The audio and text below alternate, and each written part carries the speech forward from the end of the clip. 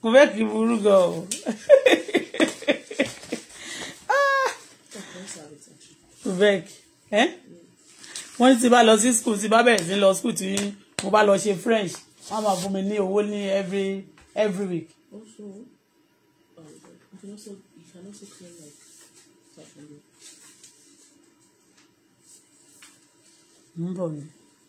Mi ìfẹ́ lọ French school ni kéèyàn ṣẹ̀ṣẹ̀ bọ́ wọ́n ti fún mi tó bá pé mo fẹ́ lọ French school wọn ò ní fún mi ní stress kò bẹ́ẹ̀ kí fún mi stress gan o God they torture me wọ́n máa rí mi bíi pé ṣé mo sọ pé mo bí sọ fún wọn pé mo strong now mi ìdẹ̀ sọ fún wọn pé mo stubborn wọn kò trouble mi tí wọ́n bá fẹ́ kí n lọ sí school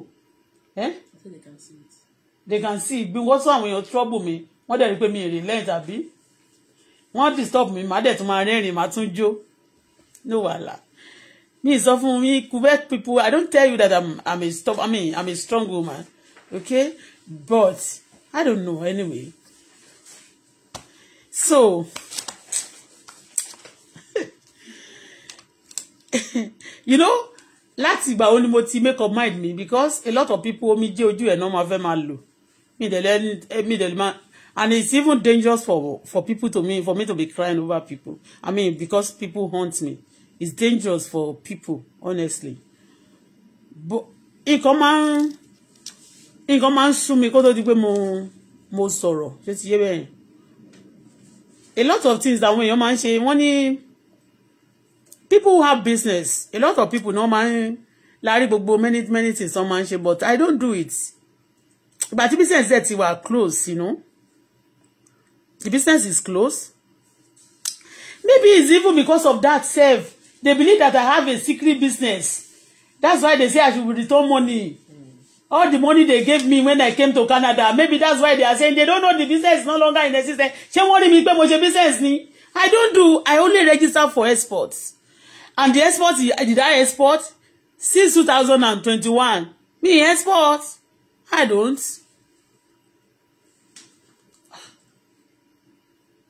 àti 2020 gan ni export yẹn ti store nígbà tí ìyá yẹn ti dé anyway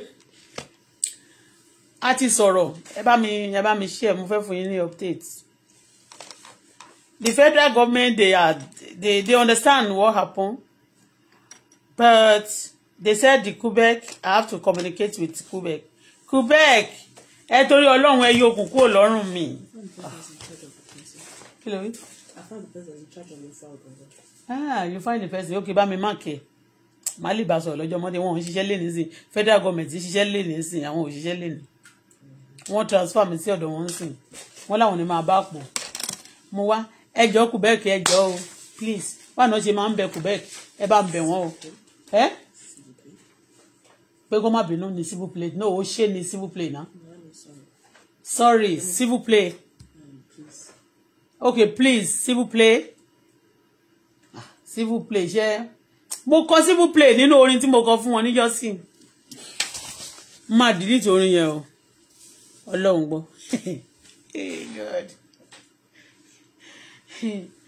orin yẹn dẹ̀ kọ́kọ́ go viral nígbà tí mo kọ́kọ́ ṣe o.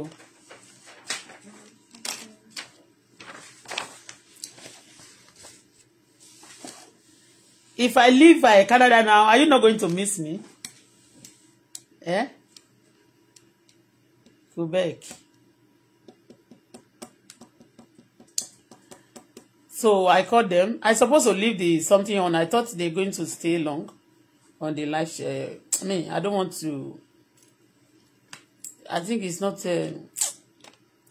advisable for me to be putting all record on. The company anyway is closed down.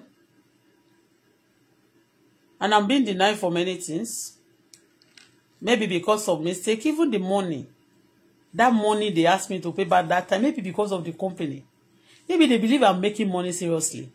And I'm trying to dodge some things for them. I'm not. I don't pretend. But they know whatever I make.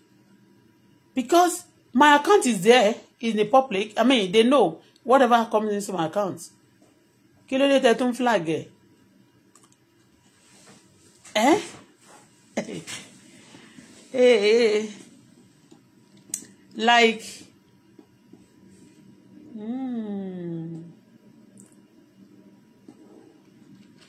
Wàsíù yìí alábọ̀dé ní màá yẹn. Ọlọ́run gbọ́. Anything. Orúkọ tó sọ ṣẹṣọ láyé gan. Ṣó ṣe a lè change it? Yeah. Can change it. I will write Facebook.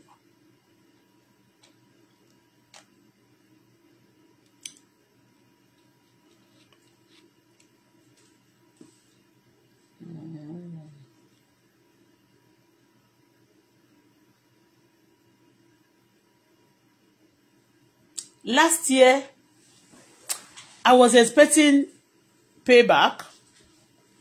Instead of them to pay me, they say I have to pay money. Mo wí pé èló ni mo pa. Èló ni iṣẹ́ wo ni mo ṣe. Most of the time, I will collect money from home to pay rent here. Money, kí ló ń ṣẹlẹ̀ sí ayé mi. This year, actually, now open my eyes to many things. A lot of things is happening. Everywhere is, we have, I don't know, Sha. Quebec, ẹjọ́ mo gbóṣùbà fún yín o. Ẹjọ́ rí tèmi ṣe o, ẹ má bínú, mo ti bẹ̀ yín o, ẹ torí Ọlọ́run. Ẹ má di gbèsè lé mi lórí o, mi ò pa owó kankan. And let me explain my website. When the business, and they said to me, don't take anything to Nigeria even when you have money, like don't do business with Nigeria, do your business in Canada. Whatever, if you want to do business, do your business in Canada. A lot of people advise me. They live in, do people living in Canada don't advise me? Nobody advised me from Canada. But people from America do business in America. They explain to me and they advise me. I have some friends then in America, not friends that I just met on Facebook. You know, they gave me a lot of advice and they opened my eyes to many things, like you can go to liquidation center. Actually, a woman directed me and give me the information about liquidation center, that when you go to liquidation center, a lot of those things they are selling cheap. You can be putting some of them in Amazon, putting them in some, you know, you get some. It's not that you make money like that, but you don't have money like to the level of looking for $100, looking for $300. Then they say it's a taboo, that it cannot happen like that in America. That's what they said. That woman, she's in America. Okay, she's in America. I even lost the contact of that woman. You know the woman like that used to dash you money from America like that. She even know your nurse. Nurse tó gba ìbí mi níjọ́ tó mọ nurse Balógun. Woman yẹn. Àwọn ọmọ ẹ̀ náà máa ń bá mi sọ̀rọ̀ ńgbà yẹn. Ọmọ ẹ̀ kan báyìí máa ń bá mi sọ̀rọ̀, ọmọ ẹ̀ tó ń ṣe l'Amẹ́ríkà. Òun ló kọ́kọ́ gbéṣẹ́ àfà kan wá bá mi. Ó gbéṣẹ́ àpá kan tó wà ń pè ní àpá Paris. Ó gbéṣẹ́ wá bá mi. Obìnrin yẹn máa wà lórí live chat, ó máa wà lórí Facebook chat. So obìnrin yẹn one of the àwọn tó encourage me nígbà yẹn, one of those people who encourage me to do like a lot of money. You are in a country that's full of milk and honey. Even people living in Nigeria with your brain and with the way you work, and you have a lot of opportunity. You should not be crying for money. I say, oh, so and but if business there stop, I use my money to buy domain. Before you open websites, I did the website myself together with my daughter. My daughter did it, and I was whatever she needed, and we both do it. So she know a little of him, because I want to pay for my, they charge me big money. Like somebody said, you want 3,000 plus. You understand? He said they want 3,000. I say 3,000 plus. My daughter said I can do this thing. We only to buy domain and to buy whatever necessary to do. To buy, and then we do it. I bought those things. We said the something to the level they even asked me to be. They sent me somebody in China to be posting things for me, that they can be posting on my platform for me, and then I'll be paying them. Also, they will advertise, and then I'll be... But I didn't do that because the woman now says something then that these people, they can post something on your platform or your website that you don't know anything about it, the something, and then it can cause trouble for you. For that, when I see a lot of information, things that happen in Amazon, Bola Folashade, I don't do it. I said, no. Whatever I can post, I post. If whatever I cannot post, I leave it. And since I posted on that my website, nobody, all the people visiting that my website, nobody order penny from it. Nobody. Tolu, about it, about your order. When I'm talking to you, Tolu, you know I'm on the live chat. I'm asking you so that people can hear. Also, you can confirm it. I'm not. You are not talking to me. Anytime about you are live chat, might be a question away. My darling, please speak louder. Nico. So, there is one particular lady that always, maybe it's a man or woman. She always go on my platform. What about me? Email telling you send it to me, daddy. Eto lo man pere ni Mary Daniel àbí Mary Daniel. Oh, Mary Daniel. Mary Daniel ló man pere right? Woman yẹn mo ti mọ̀ nígbà tí mo jẹjẹ tí mo man sọ̀rọ̀ okay wọ́n ló man tako mi báyìí. In fact, mo ní number wo okay, she's an old woman o. She's not a young person o. She threatened me that time. Tomali, I will report you to migration, they will deport you, they will do this. She always okay. Àwọn tó wà lórí Facebook yẹn ló ṣiṣẹ́ fún. Àwọn ọmọọṣẹ́ sábọ̀dù ni. See, let me just show you. Mary Daniel. I want to show you. I want to show you, please. Oríṣiríṣi. See this person. When I open this website, the moment I open the website, Nigeria and Chicago, you can see BBSS. Mary Daniel, you see? Every time she will go to my website and be threatening me, you can see her. She be threatening me. Anything, whatever she's saying here, it doesn't have anything to do with the website. Oh, she only threatened me. I will report you to Canada. You say you have a paper. You don't have any paper. Nobody going to give you paper permitting this Canada. You see, she always writes rubbish. You see, Bola, shut up. What you are wrong. You are critical. You see, you can see all messages she's sending to me is a threat. It's a threat message every time. Okay, I remember this woman now. She's a woman, Mary Daniel.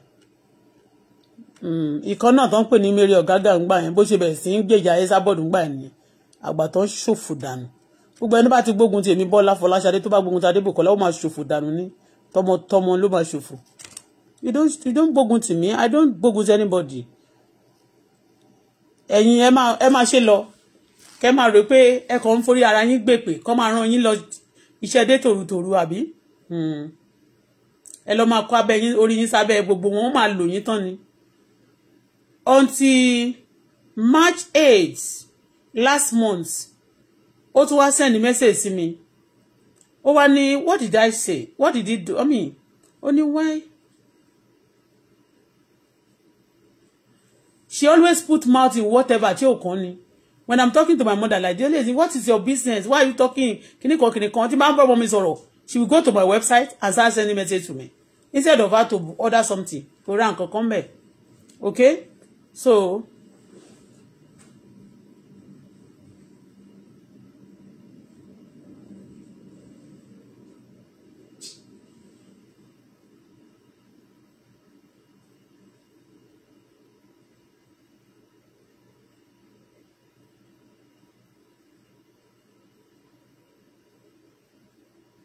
Tolúwa ni mí. Kí lélẹ́yìí béèrè fún náà tí mo ta email ẹ̀ pé àtàlẹ́.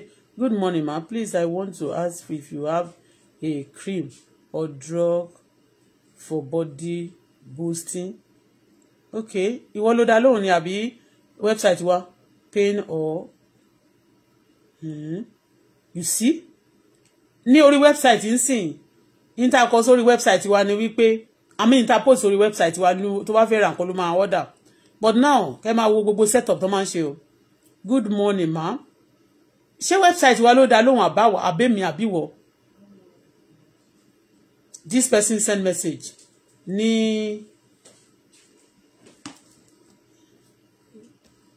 see only please good morning ma please somebody respond see. Oh, that's website. Yeah. Website ni wàá sọ̀rọ̀ fún wọn. Yeah.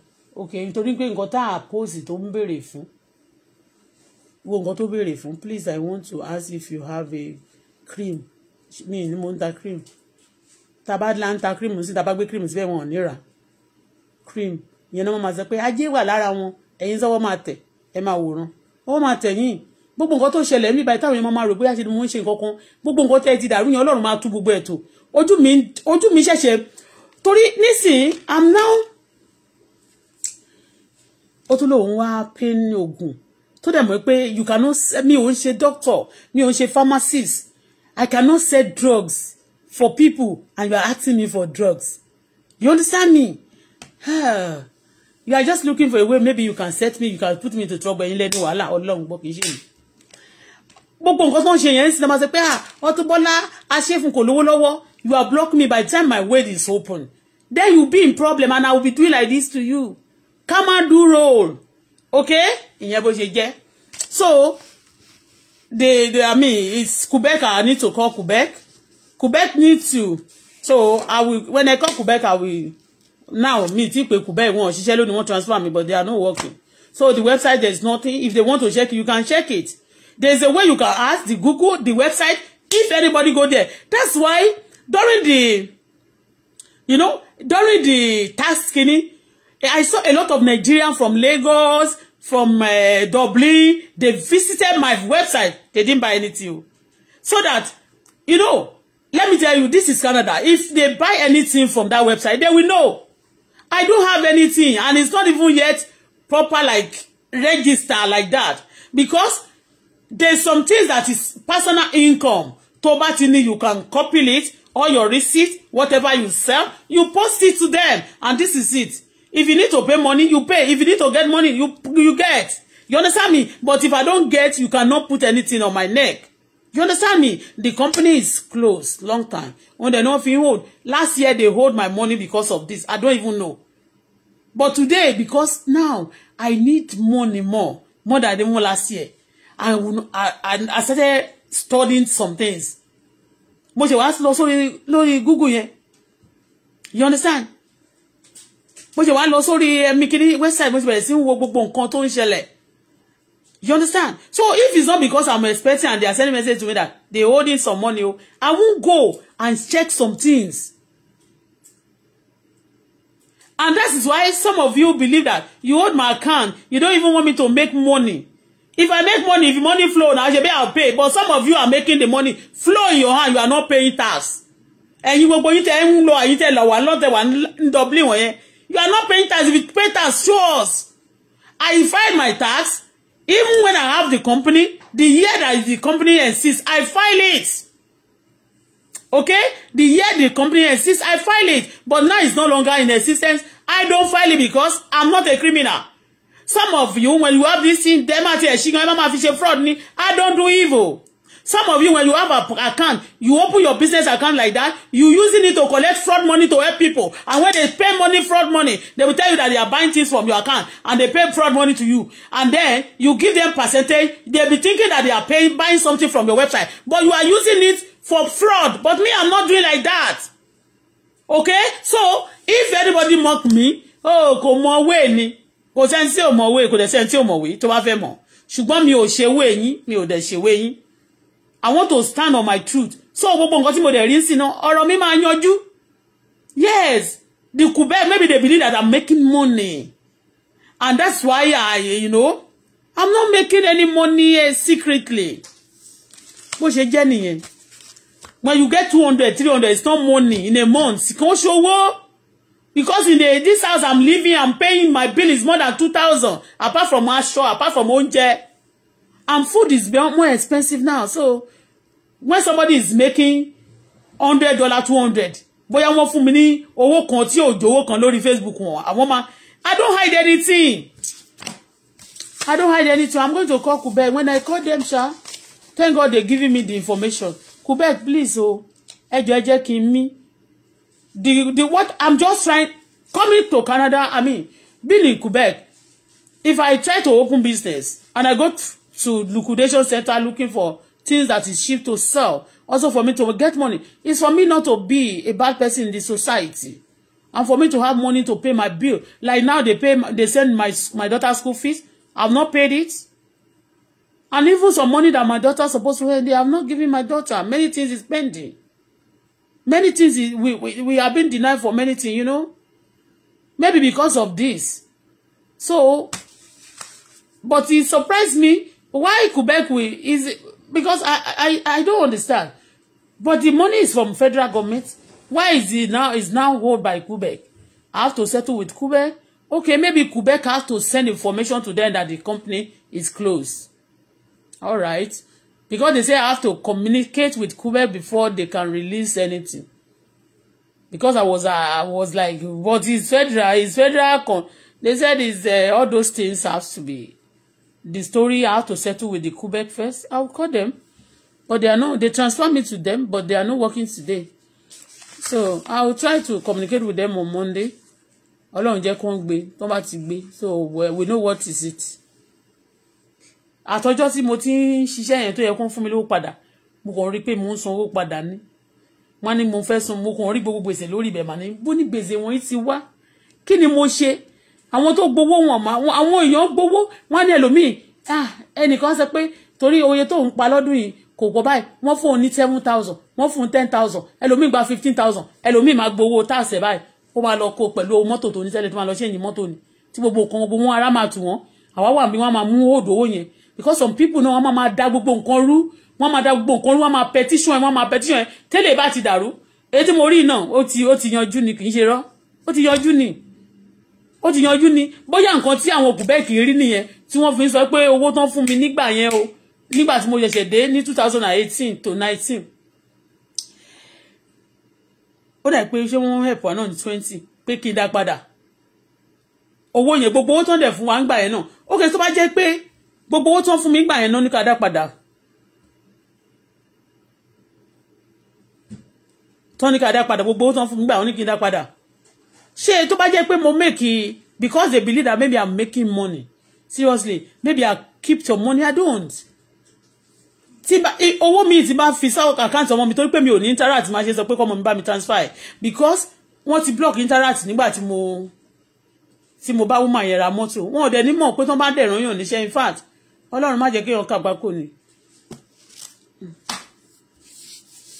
ẹlòmíì báyìí tí wọ́n bá fi mí sínú problem gbogbo àwọn tó ṣe wàhálà fún mi tó ṣèkà fún mi gbà wọ́n lè má ní problem wọ́n ṣèkà fún mi ni torí ẹ̀ tó bá ṣèkà fún yàn kan náà ó lè da ọ̀nà ẹrú bó ṣe fẹ́mi náà sí àwọn náà ń feel the same thing àwọn èèyàn lè máa sọ pé ìyàwó òjẹ́ wọn bọ́ tọ́kún wọn ò balẹ̀ gbogbo ìkà tí àwọn èèyàn yẹn ṣe fún mi àwọn tó ṣèkà fún mi ọkàn wọn ò balẹ̀ Ọlọ́run gbọ́ gbogbo àwọn tó ṣèkà fún mi ọkàn wọn ò balẹ̀ báyìí tó bá ṣèkà fún yín ọkàn tiẹ̀ náà ò lè balẹ̀ ṣe bóun ní nísìn with my boldness with my kíní mo pe ẹni yẹn pé what is happening I'm supposed to get money Quebec is supposed to give me some money they say they okay wọ́n ti fi san gbèsè lára owó tán ní kí n dá padà fún wọn mo gbọ́kàn mi kúrò ńbẹ̀ èwo tó wà ní ti federal government kí la tún gbé kí la jù last year I was expecting money no money this year again tí ò ti ní sanwó lé ni I'm not praying now I'm not even looking for money now to sọ pé mo fẹ́ ra nǹkan mo fẹ́ èèyàn lè raṣọ èèyàn lè ra nǹkan tó bá wù o èèyàn lè ṣe o but mi ò sọ pé owó tí máa fi sanwó lé táṣìírí ọmọ mi máa fi bò just for some certain kinní ni tọ́mọ mi máa fi kúrò tí máa fi ṣe nǹkan fọ́mọ mi tí máa fi sanwó lé wọn kì í ṣe pé mo sọ pé mo ń wá owó kan báyìí sí o mo fẹ́ fún ẹnìkan mo fẹ́ fún yàn Nàìjíríà owó tí mo san ní about December kan ni mo san owó àbí January Nàìjíríà mo ti gbà náà mo máa dá padà fẹ́ nìyẹn mo ń sọ fẹ́ nìkan tí mo ń bára àdéjì sí kó bá mi fẹ́ nìyẹn lówó ẹ̀ kó kúrò níbi tí owó tó ń gbé yẹn yes I said to that person there ẹnìkan kó bá mi dẹ́ owó yẹn padà fẹ́ nìyẹn kó kúrò ńbẹ̀ I want to go back to my country so that me ní máa ní gbogbo stress yẹn. I'm not making money and they will be giving me stress, giving me gbèsè lọ́rùn. Owó tó yẹ kémi gbà padà tó jẹ́ pé iṣẹ́ tèmi gan ṣe, tẹ́ pé it's my right. I will get it. How will I be living in debt? Ṣebí it's those people who tó bá ti gbowó, tó dẹ̀ ṣe right. Òun ló máa sanwó padà. Kò ṣe pé bóyá mo dolówó kan ní Canada ni mo máa sanwó padà fún wọn. Tó bá ti gbowó tó kò gbowó tó ti dolówó, tó bá bóyá ó ń dodge àwọn kankan. I don't dodge anything. So Quebec, please, the company is closed long time. Tolujo, ṣé rice wà, sí rice ka fataje. Ṣé atata dina no yẹn ṣìkù. Ojo olówó npon ago méjì gerege. Tanaka máa jọ, Ọlọ́hun te ni ṣe ní kanaka.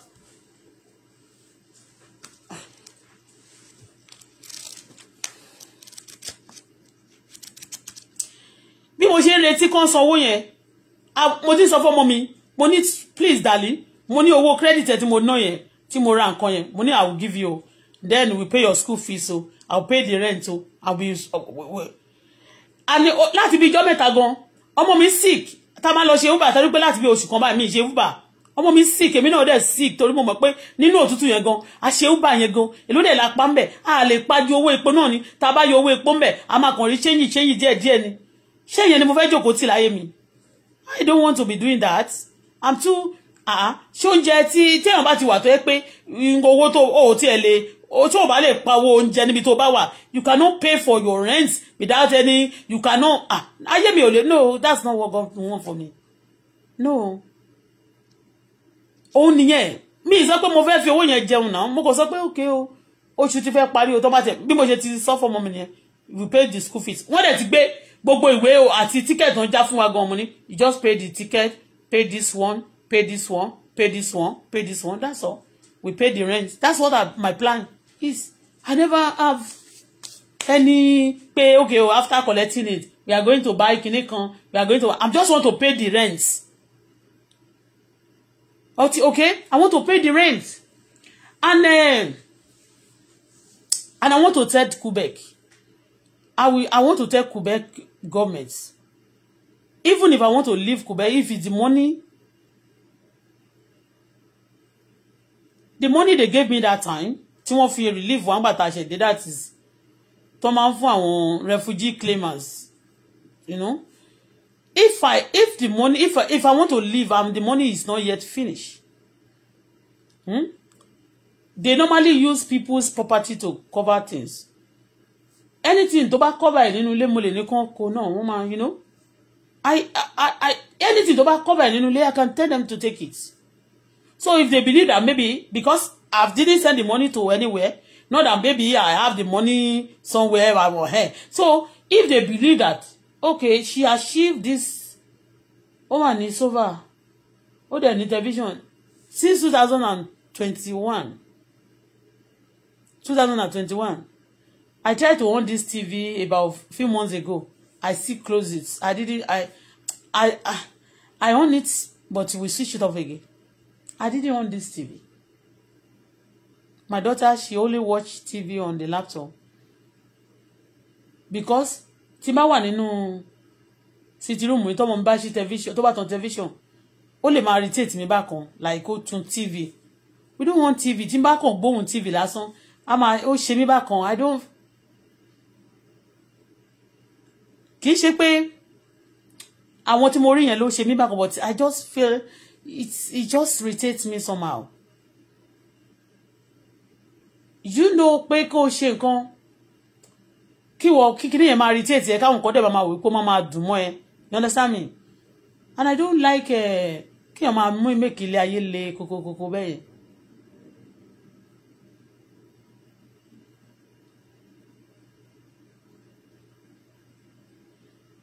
Gbogbo àwọn ọmọ àti àmì ìdẹ̀ ní sọ yẹn,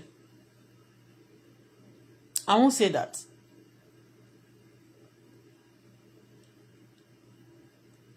Tí má sọ á dàbí pé ó ń dùn wá. Wọ́n ṣe nǹkan kan ní school ọmọ mi ní àná.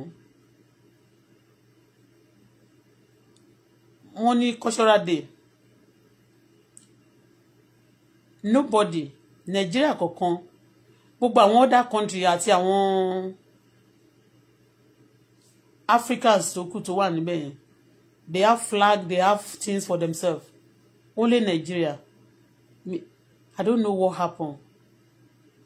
Even Nigeria themselves, they don't support each other again. So my daughter, when she came back, he said she was sad. All other Africans, all other countries, they have their flag, they have their like cultural day, they have their things, but some Nigerian students don't even come to school.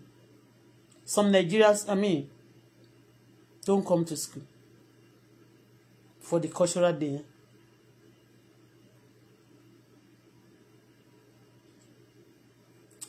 Do you think, I look at it, people who are not happy. Do you know when you are happy, you do some things?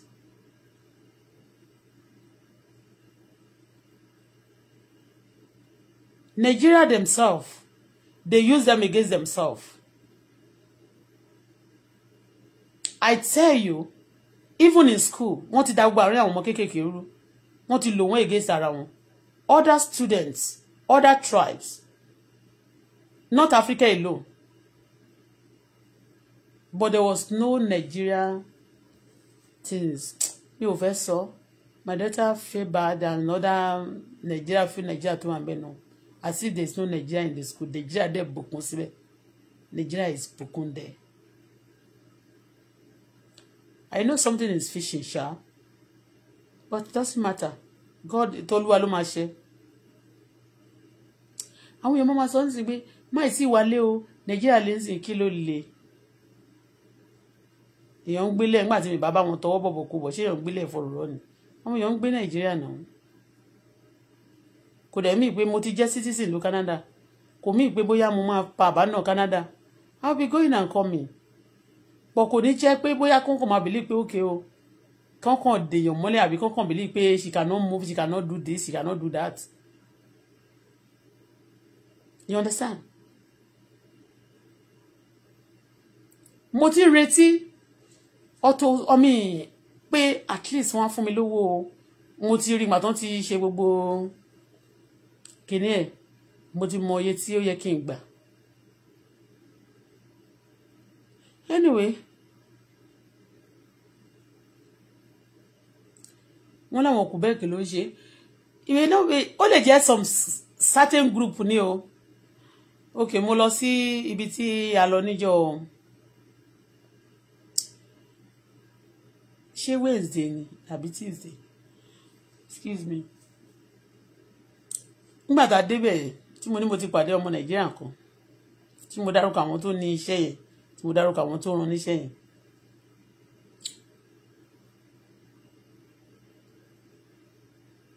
Níbi bẹ̀ yẹn gbà tí mo débẹ̀, a lot of people complain the same complaint tèmi ní.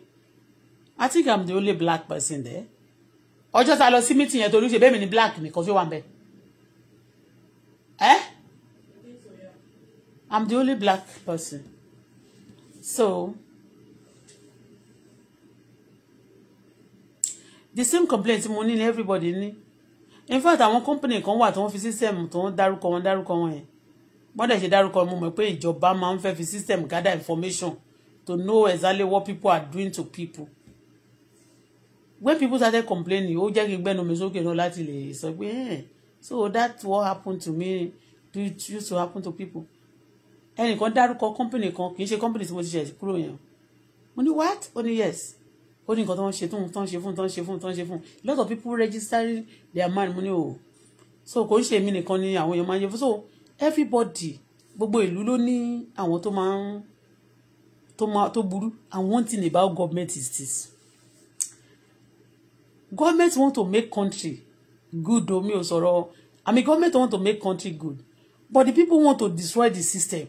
They complain. Like they wage war against the government. Like they don't allow them to do exactly evil they want to do in the system. They now see the government like, you understand me?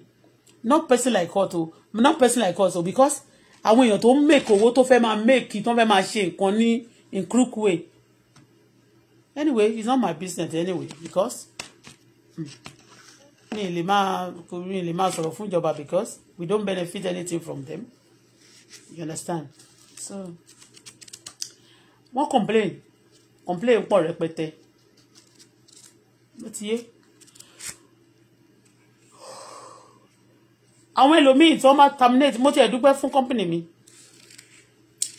Bí tí mo ti ṣe yẹn, wọ́n ní wọ́n ti ẹ̀ dá. Bí tí mo ti ṣe, God bless them. God bless me too. The company I worked before, thank you. Ẹ mọ̀ nǹkan. Wọ́n ní wọ́n ti ẹ̀ tún dá. Mo gbọ́ complain kan bì kan. Company tí àwọn eléyìí ti ṣiṣẹ́, ìgbà tán ṣiṣẹ́ tán, company yẹn kẹ̀dẹ̀ rí, àbí agency yẹn mo ti bá wọn ṣiṣẹ́ rí. Kò ń ṣe tí mo ti kúrò of recent o. Èsì mo ti bá ṣiṣẹ́ rí lákọ̀ọ́kọ́ lára àwọn tó wá sí meeting yẹn complain pa ẹ̀. Wọ́n ní tí wọ́n bá ti fẹ́ dẹ́ dúró ń bẹ̀ yẹn. Ṣó ti yé? Tó bá complain pé owó tán san fún ẹ àbí òkan ló ń sọ bíi pé kí ló dé wọ́n lọ ń ṣìtì àbó ṣe kankan wọ́n ló ń complain. Tó bá ti dẹ́ dúró báyìí. When they stop your when they stop you, then they will write to the government. They will put some code on your name. Are you getting me? Somebody said they put, not one person. He said when, I said, what, I mean, they are not explaining to me, but in that meeting, everybody expressing themselves. They ask them questions. Your past experience, what happened before you are stopped, because people looking for a job. Okay? The person said, one woman said she complained about the money they paid her, that they always detort her money, like if she wants to ask questions, they get upset. Not this one, no, that I finished with now. The one I work with first, I don't want to mention name. And I said, when you complain, they fire you. And this person said she's been working like how many years? She worked with this person for 20 years. She worked with Kinikon for Kinikon years. She's been working for years. Do you know what happened? They stop her and they put code on her name for her not to get her benefits. They sack her. They put code on her, on her this thing, you know, on her name. Secret code. She won't be able to see the code. But the moment they type her name, code will be written.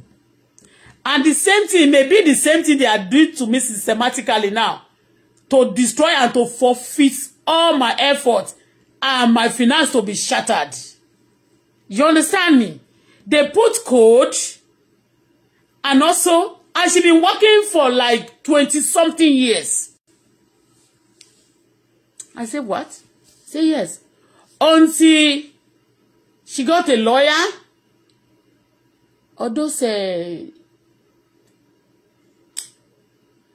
then they fight for her. They now lift the code. Before she could get like 6 months, they now gave her 6 months just for her to be relieved. But thank God she's married. The husband is, I think the husband and the children will be sustaining her. If not, before the lawyer will fight, before the case will be settled, she'll be already be disgraced. And her life at that short time, she can be messed up. Such people, and that's why you see some of them, they want to commit suicide. But thank God she's married. You know, she's married.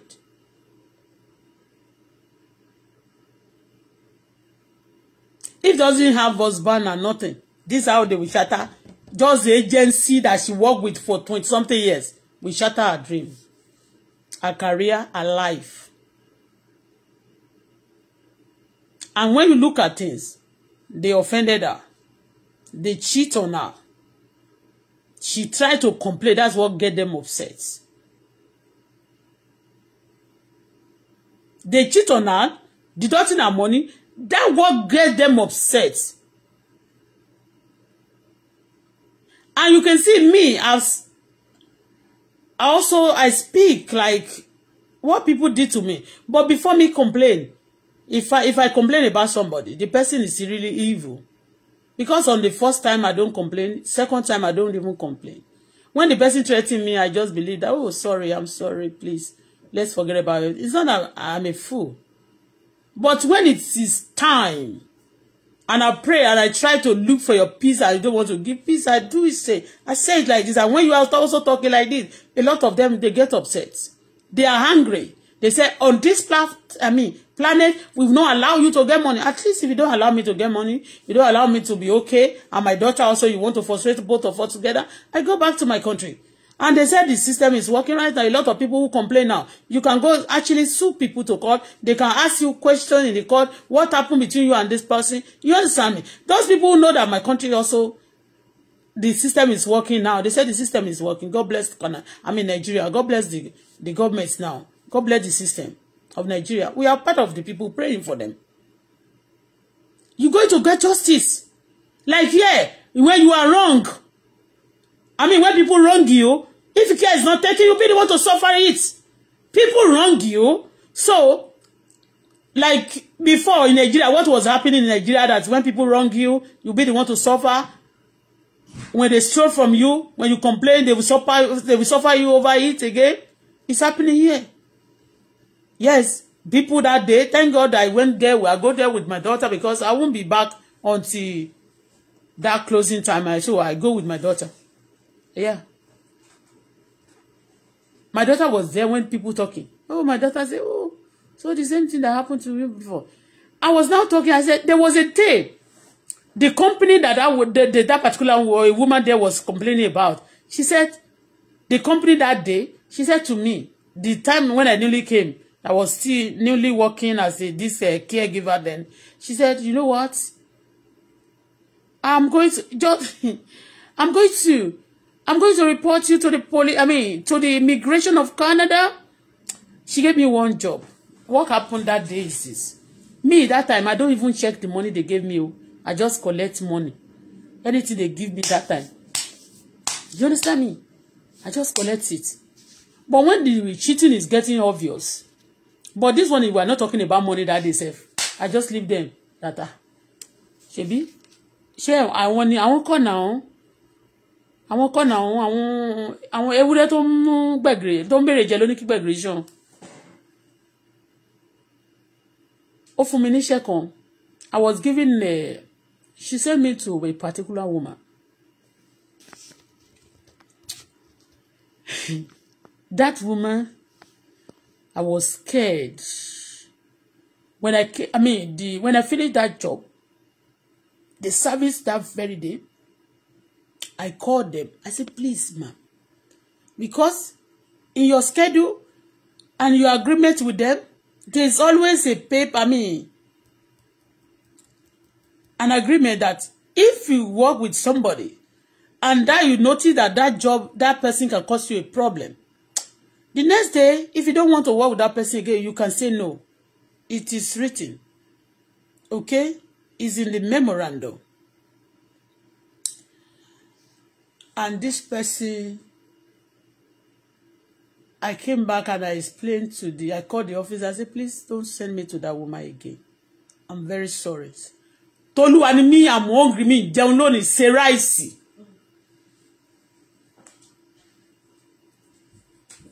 18 minutes ago, mo ti sọ fún ẹ náà. Mo ti sọ fún ẹ ní ẹ̀mẹ́ta àdàlẹ́. Kò tí lè jiná, mi máa tó stop nsìn. I have a lot of things to do. So I complained to them that, please, I don't want to go with that woman again. What did he do? The old woman, what did he do? It's not because the work is much, no. I spent, I think it's about 6 hours that day. I spent 6 hours with her. She never allowed me. If I say I want to go to the bathroom, is another thing. I was standing throughout. Even at times that I don't have anything to do, instead of her to allow me to sit down, she will tell me to stand up. That one is not even the problem.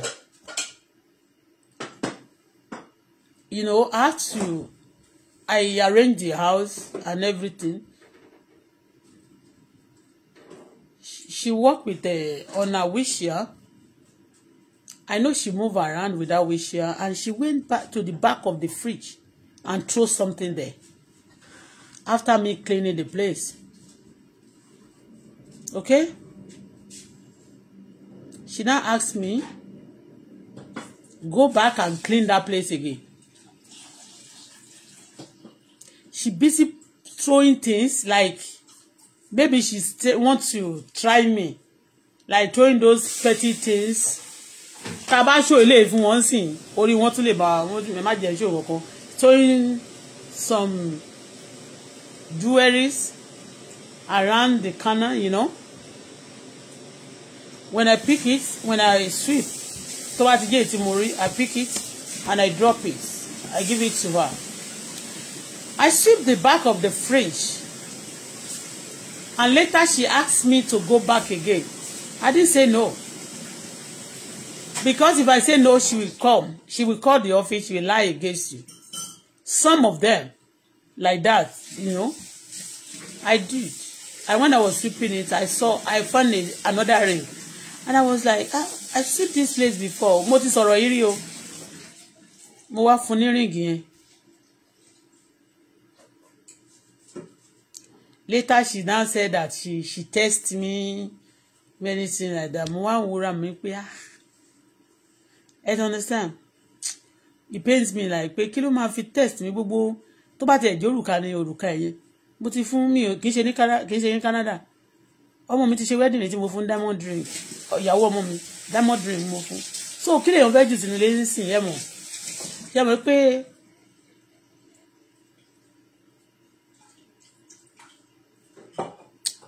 tí ìyàwó ńlá bá gbé yàn ṣọlẹ̀ kékeré máa borí ẹ̀. Ó show mi ní hatred. Ó tó bá ti lọ ṣiṣẹ́ bẹ́ẹ̀ yẹn bá ṣe wà ń bí báyìí ó belittle mi. Ó tún fẹ́ kó bá mi. Ṣó ti yé mẹ́yẹn. Gbogbo game tí màmá yẹn arúgbó yẹn kó tó di pé kó tó set iṣẹ́ yẹn. Ó tún wá sọ nǹkan kan fún mi.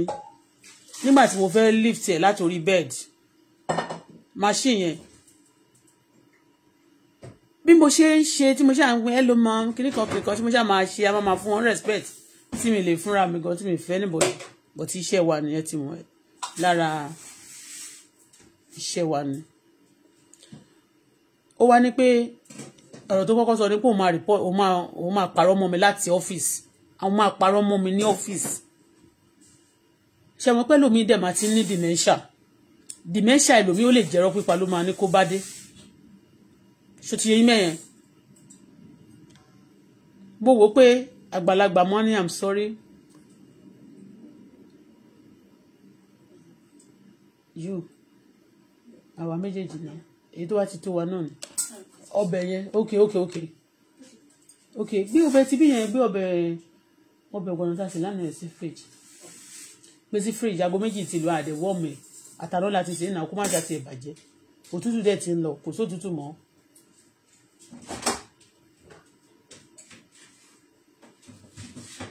Ó wá sọ fún mi pé òun máa pa irọ́ mọ́ mi nígbà tí mo ti kọ́kọ́ dé ló ti kọ́kọ́ sọ. Mo pé ayé ò lè lè ọjọ́ tí mò ń sọ̀rọ̀ yìí wọ́n call off àwọn ọjọ́ tó máa ń call off tí àwọn bad snow máa ń wà yẹn tí ṣé kí ni wọ́n máa ń pè náà snow ray àbí snowstorm ní ọjọ́ tí mò ń sọ yìí mò ń lọ báyìí gbogbo òpó iná tó wà lójú títí mò ń gbàdúrà kó má wọlú ọ̀tá mi níjọ́ kan báyìí ẹ̀tàn ọjọ́ tí mò ń sọ yìí gan nígbà tí mò ń bọ̀ nílé mo wá bẹ̀ mo wá ní pé kó má ràn mí lọ síbẹ̀ mo wá rẹ́rìn-ín àwọn tọ́fíìsì yẹn rẹ́rìn-ín when you are talking to them tó bá ti mọ̀ pé iṣẹ́ wọn ni to torture you wọ́n rẹ́rìn-ín mo ní wọ́n ní okay no problem they give me you working tomorrow because ọjọ́ mẹ́ta yẹn snow yẹn ó máa bad àwọn èèyàn ti call off iṣẹ́ mo ní ṣe mo máa lọ níjọ́ kejì mo ní no problem you know but mo ti sọ pé mi ní lọ bẹ̀yẹn mo wọ́n dẹ̀ ni mo lè fi mí síbẹ̀ ìgbà tó wá di níjọ́ kejì yẹn woman tí mo sọ pé ó fún mi ní idea kí n máa tajà ní Amazon kí n open eBay pé òun ní ṣọ́ọ̀bù sí eBay nǹkankan bẹ́yẹn pé kò yẹ kí n wà ní Canada kí n máa pariwo kò sówó bẹ́yẹn a lot of people are making hell of money. Money okay. Woman yẹn bí mo ṣe wá pè. But ìgbà yẹn kò tí yé mi pé wọ́n track number mi. Whatever tí n bá ti ṣe, tí n bá sọ, it's been tracked, wọ́n máa gbọ́. So mo wá rí pé woman yẹn wá ṣàpè mí pé iṣẹ́ tẹ́ lọ ṣe lánàá ṣé wà okay nǹkan kan bẹ́ẹ̀ mo ló wà okay everything wà okay. Pé ibi tí wọ́n tẹ̀ fún mi lọ mi pé mo ní kò wà okay mo ní màmá mo ní but mo ti sọ pé mi ìfẹ́ ṣe wọ́n dẹ̀ sí ni wọ́n ní fún mi ní mi irú ẹ̀ lọ́la wọ́n ní fún mi ìyá yẹn lọ́la wọ́n fún mi bò mí. Bí ṣe sọ fún màá ẹ̀ báyìí aṣá sọ̀rọ̀ ó pẹ́pẹ́pẹ́ lórí ọ̀rọ̀ mi a jọ wà lórí fóònù pẹ́pẹ́pẹ́ tó wà l'Amẹ́ríkà yẹn. Torí ẹ̀ àwọn èèyàn míì máa fún ẹ ní token amount báyìí wọ́n fẹ́ fi báyìí ẹ̀ jẹ́ kì í ṣe wọ́n fẹ́ fi túnṣe. Woman yẹn náà bó ṣe sọ̀rọ̀ tó yẹn woman yẹn bó ṣe sọ̀rọ̀ tó ń yọ yẹn tí ó ṣe nice tó yẹn náà she's not a nice person. Yeah. Orí Facebook yìí gang wà ń bẹ̀ àwọn evil ní representative wọn ní orí social media ìfọ̀rí. A jọ sọ̀rọ̀ pẹ́pẹ́pẹ́pẹ́pẹ́pẹ́pẹ́pẹ́ bí mi ṣe stop by gbàm wọ́n dẹ̀ ti fún mi níṣẹ́ tí máa lọ ṣe lọ́la kì í ṣe ìyá yẹn ègé mo tún sọ fún mà yẹn pé iṣẹ́ tán fún mi o wọn ò fún mi ní ìyá tibí tó fún mi for station yẹn léni o lọ léni nílẹ̀ ni o iṣẹ́ tí mo fẹ́ lọ ṣe lọ́la Sunday o ọ̀tọ̀ ni o iṣẹ́ yẹn lélẹ́yìí o pé yẹn mi ti bá ṣe rí but mo believe mo dẹ̀ hope pé ó máa wà okay kò lè dàbí irú ti ìyá yẹn bí mo ṣe ṣe tán báyìí ta kúrò lórí fóònù báyìí gbàm after some time mo ẹni yẹn kàn pè mí padà nìyẹn ó náà ibi iṣẹ́ mi lára àwọn director board of director wọn ìyàwó ẹni tó ní ilé iṣẹ́ yẹn gangan bóyá manager ni bóyá òní director but ọkọ àti ìyàwó ló ní bó ṣe pè mí nìyẹn mo ní yes ló bá ní ó kàn change email tí ó send sí mi yẹn ni ó kó ní that one is cancel ó wá padà lọ fún mi ní ìtí mo ló wà tó fún mi ní frustration yẹn ó wá padà lọ fún mi ṣé mo pé mi àtẹnìkan láṣẹ sọ̀rọ̀ tán tí mo ní frustration woman yẹn wọ́n fún mi mọ́ o tó fẹ́ frustrate ayé mi tó lè máa set me up yẹn wọ́n fún mi mọ́ o mo náà ti fún mi níṣẹ́ mi o wọ́n kàn cancel ẹ̀ ni wọ́n kàn lọ fún mi ní the same person tó lè fẹ́ frustrate ayé mi ó máa report mi ó máa kó bá mi ó máa fẹjọ́ mi sùn gbogbo Canada yẹn láti má jẹ́ kí n gbàwé mi you know mo ṣe gbé padà fún mi ní excuse me I told you I don't want to work with this person and you gave me some one before it's not this one. That one is cancelled. And if you don't want this one, I'm going to report you to migration. You are going to be deported. Nobody going to give you. Migration of Canada, I'm not going to give you paper. You're not going to have your paper. God. I tell you, up to date, I have the voice notes of that woman. The voice note of that woman, she was, before, in the beginning, I wasn't recording her. That woman, ló jẹ́ kí n bẹ̀rẹ̀ sí ní àti gbogbo nǹkan tó ṣe fún mi ló jẹ́ bẹ̀rẹ̀ sí bẹ́ẹ̀ máa bẹ̀rẹ̀ sí record. I wasn't recording. She started boasting and bragging and threatening me that I will make sure now your name is going to be sent to migration, your name is going to be clinical, you are going to be deported, you are not going to get a paper in this country. I promise you. I was crying, I was begging, I'm sorry. Please, this person said he's going to cause me problem. The same thing said in Sonya. The same thing the woman tó send me lọ sílé Sonya. The same thing. No ni o náà sọ fún mi. Ó wá dàbí pé wọ́n fẹ́ fún mi ticket to heaven. Quebec. Àwọn government of Quebec need to do some things right. It's not because of us today. They may see us like, oh, their country is not good. We can do anything to them. Nothing will be done. This and that and that. But what about tomorrow if your country is now good and people don't want to come again? And then now they don't want to now take whatever people are doing to them that is not good. Do you understand what I mean? Everybody is good. Condition, Anyway, that's what I said. I said, please, I was begging. And she started telling me, they are going to deport you. They're going to do this. When she was saying that, I remember the counseling and the coaching of some people that do normally come to the shelter then to come and talk to us. You know, they said a lot of people, you're going to meet a lot of people in Canada. Don't believe. So hold on. They said, don't believe that Canada is heaven. You know, I need to call this place heaven. They said, don't believe Canada is heaven. You have a lot of bad people also in the system. They said that time. I look at it, I say, are they going to be bad like my country once? Sorry to say this. But some are even in this system, they are better than the people in Nigeria. But because there is a law here, they are only afraid of the law. That's it. If there is no law here, some will be, they will be bad, bad, more bad than the one we are complaining about. It's because there is law, that they fear the law. And they know that when the moment the governments come over them, come against them like that, they're going to face problem. That is what come many people. And I remember that those messages just strike my mind. Say, oh, if anybody, some of them, if you come across them, they may want to intimidate you because you are new in Canada, especially here, they want to frustrate you. They were busy telling us that. I'll be looking at this beautiful country like this. Oh, I don't think anybody can do that, but they do it. They are not lying. Those who coming to the shelter around you when you are new to Canada to coach you, to tell you something, to counsel you, to give you, to encourage you, so that you will not be discouraged. They know you are going to face a lot of evil people. When the woman started bragging and then threatening me that I'm going to report you to immigration, I said, the same person she sent me to said they want to report me to the immigration. She too also said, if you don't want to go back to her, I will send you to immigration. What did I do? And now start recording her. Yes, I put her in a recording. She cut my phone. She banned the phone on me.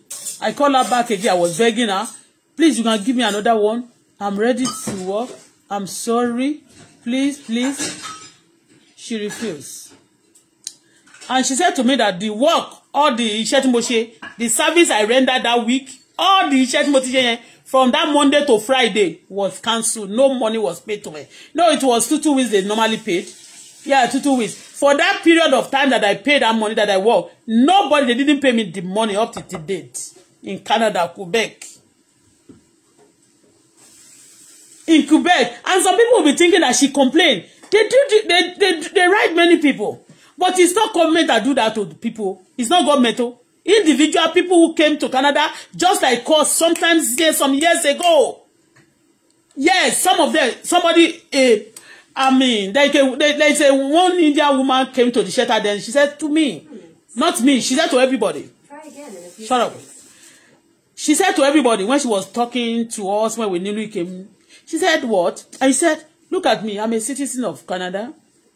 I have this, my daughter, she came with one of her daughter, then said, she's clinical, she's also working as clinical now. You have a grown-up daughter. She said she was born here. She said she was a baby when her mother migrated from India to this country. He said today, you can see me, that's the way she was talking. He said, you can see, look at me. He said, look at me today. When you look at us, you think we are better than you. Today, yes, maybe we may have a car. We may be living in a house that is better than yours today. Okay? You may be sharing with people, but with time. What he said, but we came the same. We are like you some times ago. Some years back. Like my mommy also came, migrate to Canada. He said, don't let anybody. Yes, that woman, I can never forget the story of the woman. He said, I came to Canada. They said, look at this, my daughter. Maybe the daughter is a doctor or something. She came with the daughter to the shelter then. She said, look at my daughter. She's a doctor now. She was born here in Canada.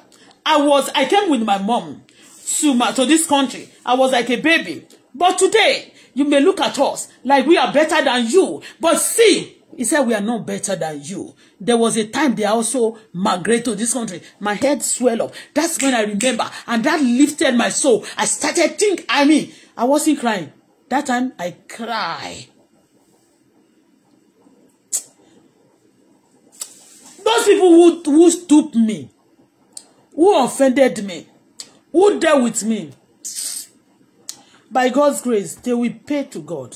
They will pay for what they have done.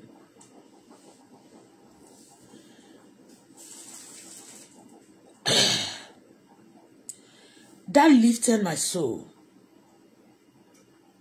When she was telling us, not me alone personally, because when she was telling us then, I remember those words of encouragement, say don't worry, this and that. A lot of people, intimidation, a lot of people want to show wickedness, a lot of people want to tell you that you are nobody, a lot of people want to tell you that you cannot make it here, a lot of people want to tell you that this place doesn't belong to you, a lot of people want to...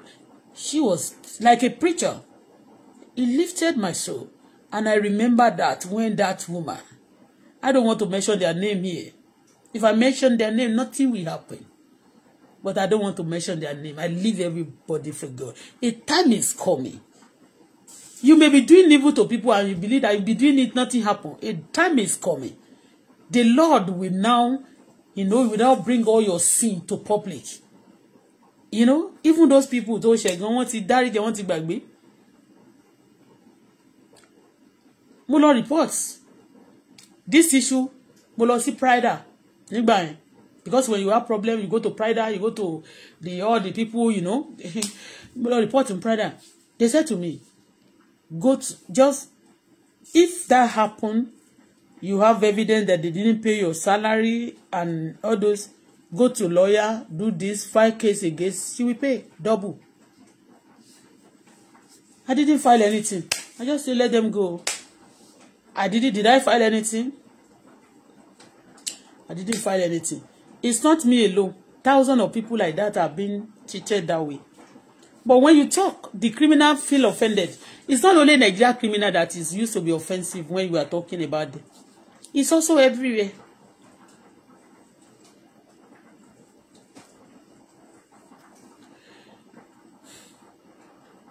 I work for that 2 weeks. That day that I just rejected, they say, I'm not going to give you work, and I'm going to write something for you, and you're not going to get something, you are not going to get paper, migration are going to deport you. After stealing the money, she collected the money, and I didn't offend them. So, a lot of people too, they do set people up. Tó bá jẹ́ pé o lè ní mí.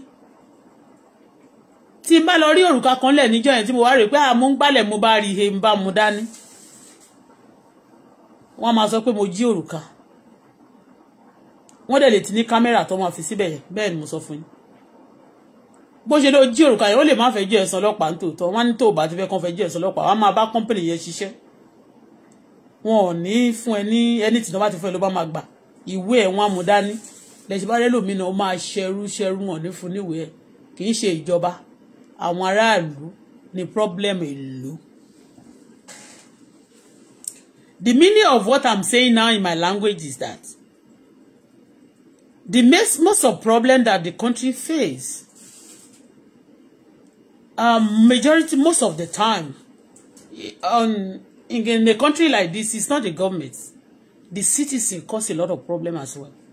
The way they treat themselves, you know that people need help. They have problems from their home, and then they come into your domain. They come into your surrounding. They came to your country for them to have peace, for them to be safe, for their life to be settled. And then what they are feeling back home, you start again. And some of them, there's no illiterate in Canada. If you are born in Canada, if you don't go to school, you will know how to read and write. But all of them, some of them, they practice witches. A lot of very educated witches. Somebody crying. Instead of you to tell the person, stop crying, and then you start beating the person to continue crying so that he can have headache, so he can have stomach problem, he can have fever, and then he can develop a lot of diseases. And then from there, the eyes will be having eyes problem. Then the person will have a mental problem. Then from there, then he start depressed. And then after some time, when depression sets in, a lot of things, a lot of people will start thinking, planning to commit suicide. If you are behind those things, and you are sitting like that person, and then because you have money, you're living good, everything is good for you, You have your own company. You are succeeding. You're making money. Money is not your problem. Do you know what? If you are part of people who do that to people, you are a murderer. You killers. Okay? You are doing that to people also. You are terrorists. You killing people. System. You systematically destroying lives. You are also part of terrorists. So, when I was there on Tuesday, good Tuesday, a lot of people complaining. I said, my daughter was there. I said, oh, those people did that to you. I said, you know that time they said they are going to report us to migration to deport us. He said, you didn't tell me. I said, if I tell you all those things, it will weigh you down. You see many things already. So those ones they sent to me as a message and that is personal to me. And it's a bad news. I won't tell you that. How will you won't feel good about that. You know? So, but that's for you to feel bad, that's what some people love. So, and if you are doing it today, you better repent, because this life, everybody come to this world. One day we go. So everybody will depart one day. Be good. So if you are not good, it's not a problem. But whatever you sow, believe karma rose. It will come. It's a nature. It will come appropriate time. Maybe time you forget. Even if your child, you cannot pay for it, your children will pay for it. So be careful. Treat people good. Everybody is a stranger in this world. Or America, one song in America song like that. I can't remember the song. This world is not my own. I am just passing through. Yes. It's not me alone. Not even that person. They said the person who sang the song, the day he sang the song, the next day he died. I don't know how true it is, but he says that it's in America. So that he said, it's a message that this world is not for everybody. Everybody came like a visitor. Have a place when you finish your journey, you go back to where you came from. So treat people good. All right? Thank you.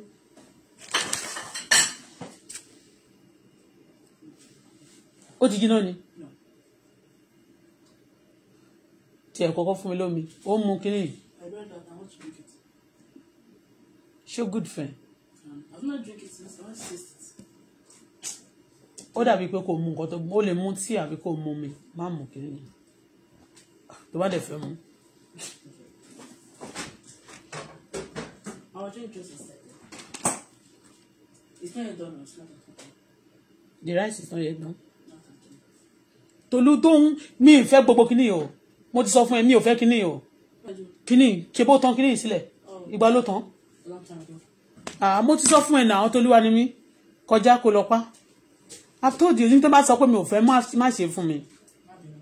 Torí Ọlọ́run ọmọ mi, torí Ọlọ́run mo bẹ̀ ni. Ó ṣe dànù.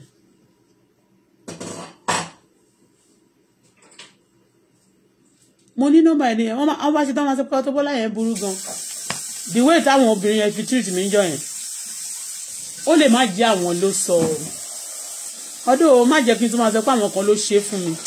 Fáwọn kan ló kọ́ wọn torí tán bá kọ́yàn láti ṣe bí tó bá ṣe bí yẹn náà ibi wà nú ẹ̀ láti ṣe tán bá kọ́ ẹkú kò ṣe kà ìka wà nú ẹ̀ ló fi ṣe okay ẹ̀yẹn bó ṣe jẹ́ ọ thank you very much gbogbo ẹ̀yin tẹ̀dẹ̀ ń sọ pé mi Bọ́lá Fọláṣadé mo máa lálẹ̀ ilẹ̀ ló máa lálàs bẹ́ẹ̀ ni mo sọ ìwọ tó bá sọ pé kíyà jẹ mí tó jẹ́ ní ọmọ Nàìjíríà yẹn àbí tó rò pé o lágbára kan láti fi àjẹmí tó sọ pé kọ́mọ mi jẹ̀yà ọmọ ẹ máa jẹ̀yà òkú láyé yìí.